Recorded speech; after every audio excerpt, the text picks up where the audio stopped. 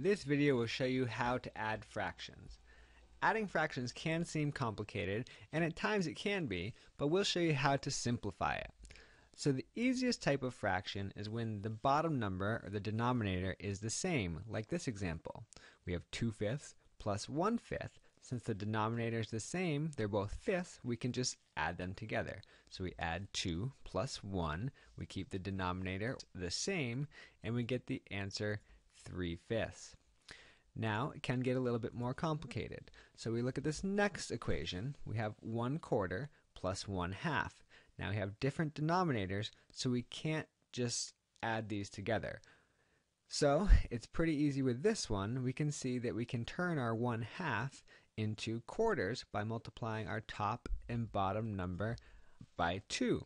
So we get 4 on the bottom and 2 on the top.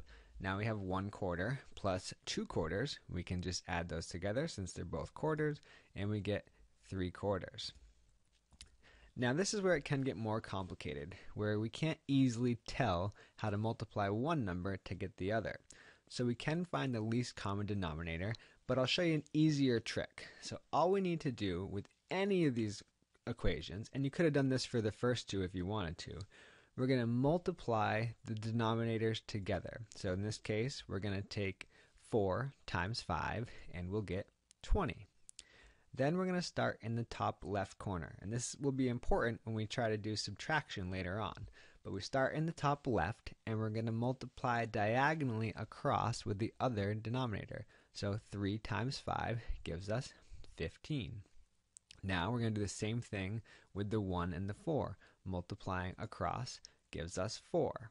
Now we add these two things together, and we get 19/20. And that answer is correct, and it's in its simplest form.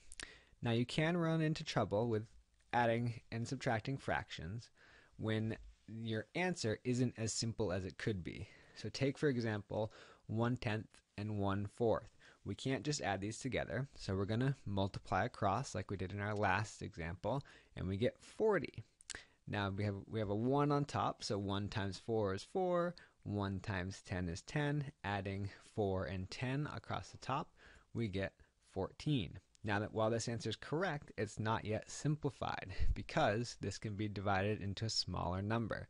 So both the top and the bottom can be divided by 2, giving us 7/20. Now that's our correct answer and most simplified answer. Now lastly, I'm going to give you an example problem. So I'm not going to give you the answer to this. I'll put it in the show notes so you can check your math.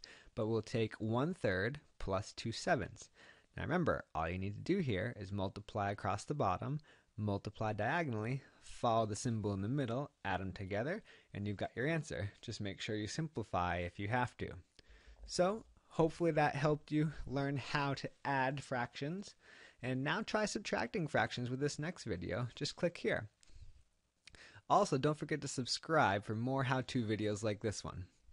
Leave your comments. Thanks, and good luck.